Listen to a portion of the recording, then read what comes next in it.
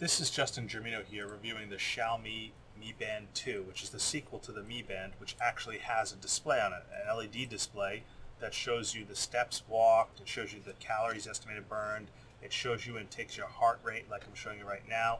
Now with the heart rate monitor, it can be inconsistent. It really requires you to hold your wrist up at an angle and make it horizontal to your body, and then it shows you your heartbeat. It doesn't do it all the time. You have to deliberately trigger it like some other bands, so the heart rate monitor I would say is a little lacking, but the step calculations are really good, as well as the sleep data tracking works perfectly on the iOS. You can see I have the iOS app off to the right, and it was busy syncing the data when I first connected it.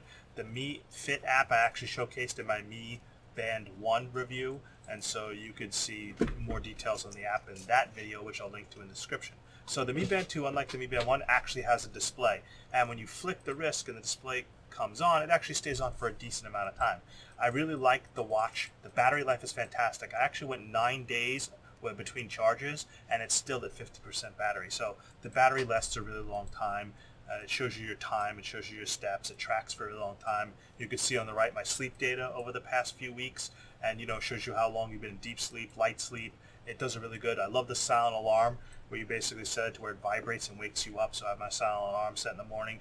You could see your past heartbeats, but they're only at specific checks. So it isn't passively monitoring your heartbeat all day long, which I wish it did. You have to specifically tell it to monitor your heartbeat to see what your heart rate is. And because you have to kind of pause and stand still and hold your wrist at a certain angle while you're working out or while you're walking, it's not so easy to take your heartbeat, and it's not so accurate. So I wish the heartbeat monitor was more accurate. It sometimes glitches out and gives you an X because you can't read your heartbeat. But other than that, the Mi Band 2 fixes a lot of the problems that I had with the Mi Band 1, and that's you get an interface and it works well. Thank you.